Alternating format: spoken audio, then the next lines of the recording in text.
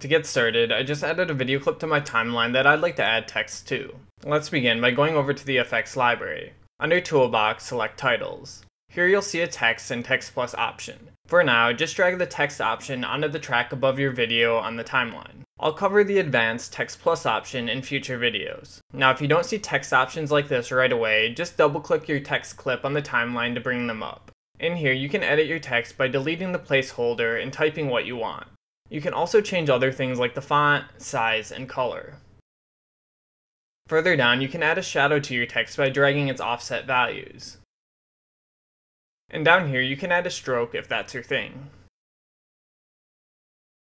Finally, to move around your text in the frame, just drag it while your clip is selected. Alright, and that's it for this basic text tutorial. Thanks for watching and see you next time.